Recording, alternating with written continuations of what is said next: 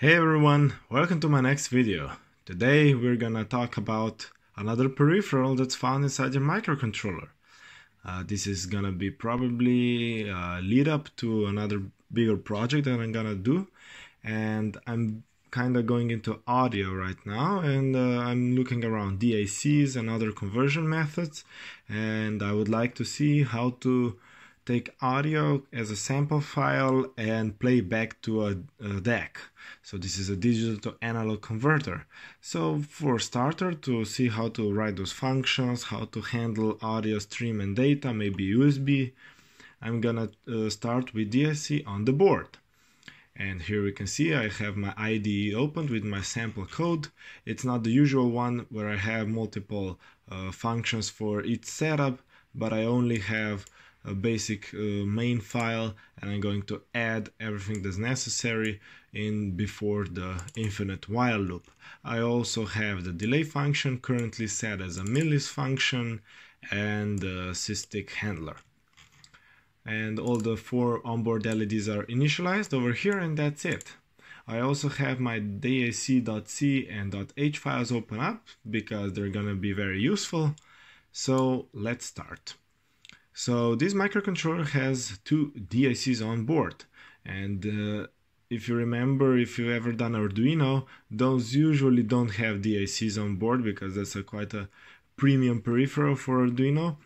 They usually use PWM, and you have to use some kind of output filter to change it to the analog voltage. But this one doesn't do that. This one is a 12-bit digital to analog converter, same as the ADC on the board. And it takes a digital value from 0 to 4095 and converts it to an analog voltage from 0 to 3 volts, so inverse of what an ADC is doing. So we can use a formula that's somewhere described over here probably. Oh yeah, let's make some room. So we have a formula for the output voltage is the reference voltage, in this case 3.3 volts, times a number from 0 to 4095 divided by the resolution, which is the 12-bit value. And this is giving you the output voltage for the desired bit voltage. But usually you're gonna have a desired output voltage, and you'll have to know this number over here. So you can take this equation and turn it around and get this number with the desired 0.7 volts. So we said we're gonna use these 2 files because they're gonna be very useful, mostly this one. And let's see what it can offer to us. So this is standard peripheral library. It's not HAL, so it's gonna be very low level, but I promise you it's not hard and everything's gonna be understandable. So the first one, we can see that it has 2 channels, and this is because it has 2 independent, no multiplexers or anything like that. They can work independent or simultaneously dual mode, so you can have like mirrored image, so you can have a differential output, which is very good for noise rejection. And we can see that the channel 1 is hardwired to PA4 and the next one is on PA5. And maybe if I go to the folder, to my documentation folder, I have all my development boards that I'm working on, and this is the one that I'm using. Here it is. So these are the 4 LEDs, the accelerometer, the button, the added DAC, and this one works on I2S, I think. So in the later episode maybe we will bring this one to life. It has a microphone and a USB and all this jazz. And here on the PA4 and PA5 we can see in this color DAC. So these are the output pins that we can measure, and we'll go later to my oscilloscope and see how it looks. So we can see that it can support triggers, which is very good. It can have, yes, it has a buffer. It has an output amplifier. So it has like a buffer, aka a follower with like an op-amp, and it's used to lower the output impedance, so you can drive higher load, so you're not loading the physical DAC peripheral. So this one can be enabled, and we'll see that later. It has also 2 integrated generators for noise and triangle, but we're not going to use that. The data can be aligned in 3 ways, 8-bit right or 12-bit left and right. we're gonna be using the right one as we're using in the analog one. Here's the formula. It can also handle DMA, which is very useful for real-time application when you have to resort the CPU allocations for calculating display management and other stuff like that. And you can have the DMA in the background triggered by some kind of timer that can copy data, aka some kind of sound files, directly into the DAC data register. And here's the best part, how to use this driver. Great. So firstly you have to enable the clock for the peripheral, yes, and it gives us the command, which is very awesome. And this peripheral is plugged onto the peripheral bus 1, so the APB1, and the GPIO is on the AHB bus. Also, it says configure the DAC out pins PA4 or 5 in analog mode. And analog mode, it's not only used for analog in, but also for analog out, which makes sense. And this is because you want a very high input impedance and output capability and low output impedance, so the circuitry is not disturbing the incoming analog value or the outgoing analog value from the DAC or the incoming value for the ADC. So that's why I use the analog mode, so the output stage is very sensitive or is not disturbing the analog values. So we have to enable the pin. Because this is on the APB1, we have to enable the peripheral A. So like this, so GPIO A has to be enabled in order to work, so we can configure it. So let's use this part, and this is gonna be GPIO pin, oh, suggestion is working, pin 4, and it's gonna be an analog, and we're just gonna remove this because it's okay from before, don't forget this, and this is it. So we don't need to do any special alternate function because this is just going to be outputting a value. So it's no alternating function mode. So don't get disturbed by that. So this is all for the GPIO part and clock part. Next is the initialization of the DAC peripheral. So let's scroll down to the DAC init. So this is the function that's going to initialize the peripheral with your settings, and these are the settings that exist for the DAC struct init, which initializes the default values. We're gonna need the structure, so let's initialize it like this without the asterisk because we're not creating a pointer but we're creating a value. So, oh, I didn't copy all of it. Now this is better. Let's change all these arrows into dots because we're not using a pointer but the structure itself. And let's get rid of these comments.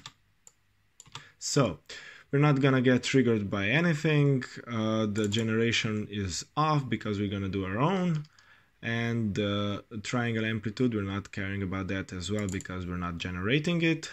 The output buffer, let's have it enabled. And so these are all the default.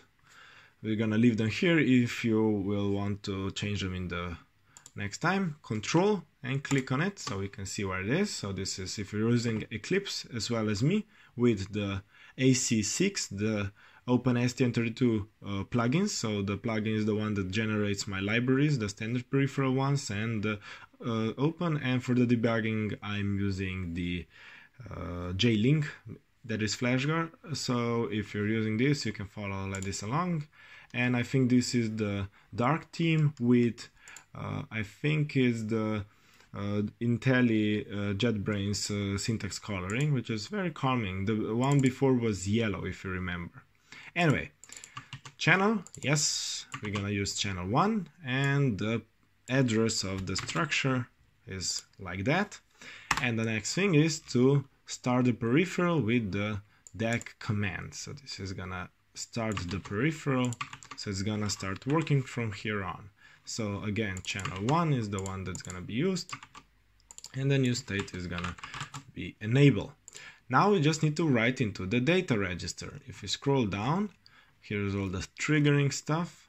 It's a set channel 1 data, and this is gonna write into the where is it? Okay, it's gonna write into the temp, which is the Dac base offset, and this offset is brought over here. You can see it's gonna go into the data register of the DAC. So this is gonna write the data that we want from 0 to 4095. So you have to use this function. So you can write into that register, copy it like that, and we're gonna do it in a while loop. So we're gonna have some different shapes. So the channel 1 data, we're gonna have alignment of 12-bit right, and the data, let's call it I, and we're gonna use y as a variable to increment it. So let's say we want to have a 1 Hertz triangle pulse. So it's gonna go tuck, tuck, 1 second, tuck, tuck, 1 second. So we have to increment it and decrement it. To do that, we're gonna use a for loop, and we're gonna use that variable I and have it at 0. And let's set it. So let's create a 16-bit variable ink. You'll see later why. And let's go I is less than 4096, so it's gonna stop at 4095. And we're gonna go I++, oops. And we're gonna each time set the I value. The default value is 0, as in the first part, and then we're gonna delay. Now let's calculate the delay. It would take roughly 4 seconds. So it's gonna do roughly, I'm not gonna do everything, so you can see how quick thinking maybe works. So 4000 values, and if we delay it for 1 millisecond each pan, it would be roughly 4 seconds to go to the top of the hill. But we want to go with 1 second top and bottom. So in order for this, it has to be twice as fast and again twice as fast. So we have to delay 4 times faster. So, but this is already at 1 millisecond. So in order to do that, we're gonna switch to microseconds. So let's put it, this is gonna be 250 microseconds. So it's gonna take, if you bring out the calculator, 250 microseconds times roughly 4000 steps, it's gonna be 1 million microseconds or 1 second. So this is gonna be the up ramp.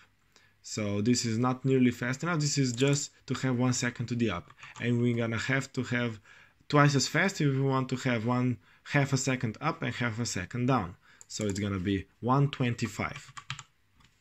So this is gonna be just the up part, and the down part is gonna be the same. Just here, oh wow, this is bad. Okay, here we're gonna have I equals 4095, and it's gonna be larger or equal to 0. So it's gonna go back to 0, and then every time we're gonna decrease it by 1. So this is gonna go up and this is gonna go down. Again, a little bit more over here. And this should take half a second, and this should have half a second go back. Now, in order to see if we did correctly, and before, when I was testing a few months ago and I gave up, is because nothing was writing into the register, because when I was reading back the register, the value was always 0. To do that, there's a function called getDataOutputValue, which reads the value from the data register of the DAC. So let's execute it right after here, and we're gonna go the channel with channel 1. Here it is. So we're gonna read data from the channel 1, and we're gonna put it in the variable k, so we can watch the variable k in the variable watch. I screwed it up, it's a large k instead of a small k. Oops, we have something like that. This should be good, no problems. And this should be it. Everything's set. Also, microseconds, I said it's milliseconds. That's because I'm only dividing by 1000 here, so we have to divide by 1,000,000. And also this is gonna receive microseconds. And let's just change this so it will be obvious to you when you see this code. And this is gonna create microseconds. Great. And I'm also always resetting this to 0. And we're not going to use ticks after that. So Great, this is it. And let's try it. Let's compile it, save and compile. It says 2 warnings, but these are some definition warnings, and the variable k is not set. It's set but not used, but we're gonna use it just to watch it. So it is okay. My microcontroller is plugged in, and I see I don't have the upload buttons. Where the hell are they? Let's go shot perspective, debug. Yes, we want to debug it.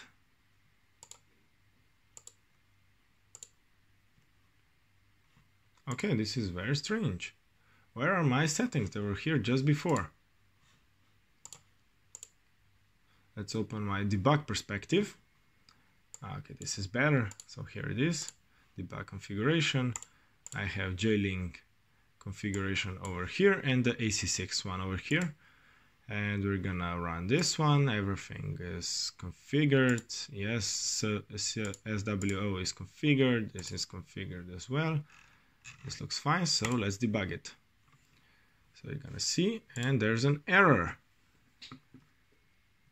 SWO port, launching command, undefined path. Oh, okay, yeah, I found the button. The J-Link has initialized, and let's get rid of this. We don't need it, we only need to watch the variables. So let's run until over here, Ctrl R. The both values are at 0, so let's go set data. Both are I, and go back, and I is 1. It's gonna be 1, and if you read it, yes, the value has been written correctly. So if we run until here, it's gonna be half a second, and the value I was 4096, and the K was at 4095. So this should be working. So in order to check it visually, let's go down to the oscilloscope and let's see how it works. Hello guys, welcome back to my workshop. So here's the development board with the oscilloscope probe to PA4. If we can go closer. Oh yes, so this is the PA5 is on the bottom one, and the PA4 is the one that's being probed right now.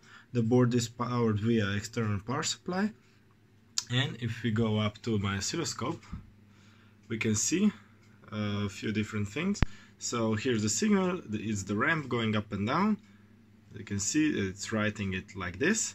And the frequency is just under 1 Hertz, which is logical because we're only, in our calculations, we're relying that the pulses were going to 4000, not to 4095. So that's the difference. And the voltage peak to peak is 2.86 volts, so this is from bottom to the upper, so the supply for this CPU is 3 volts. And yeah, here it is. Here's our DAC output. This is no PWM, this is pure waveform out from our development board. So I hope you like this video, and I have a few ideas for the next one.